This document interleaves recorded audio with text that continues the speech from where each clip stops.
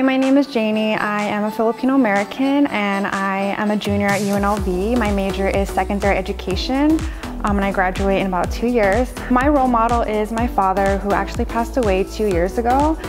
He is my inspiration because he has sacrificed so much in his life to provide for me and my brother.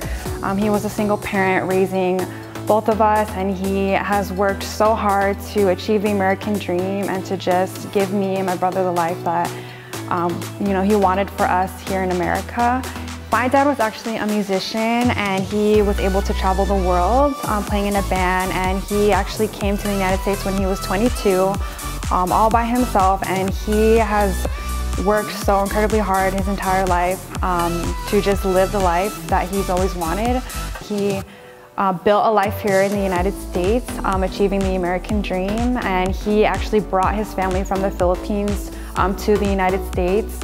And so he has worked so hard and proven himself to be such a hard worker, and just shown me how valuable perseverance is, and always keep working hard and achieving your goals, no matter how many obstacles are in your way. So I want to be a high school social studies teacher because I love the field of education. I have always loved helping people.